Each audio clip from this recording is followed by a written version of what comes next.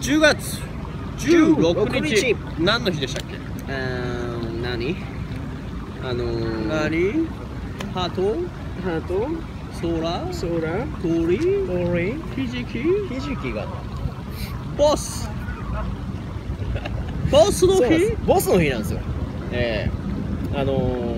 なんていうの？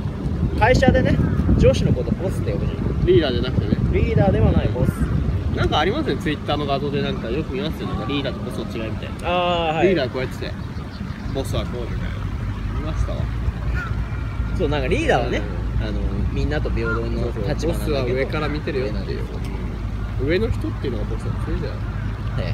でもボスってなんかあれドラマやってましたよね。なんか天海祐希さんのね。ねえってあれ面白かった気しますね。面白かったですね、あれは。松田さんは本当に天海祐希のいとこですから、そういうのをそっくりな顔ができますね。見てください VTR。福沢諭吉ちどういうことですか？天海祐希ち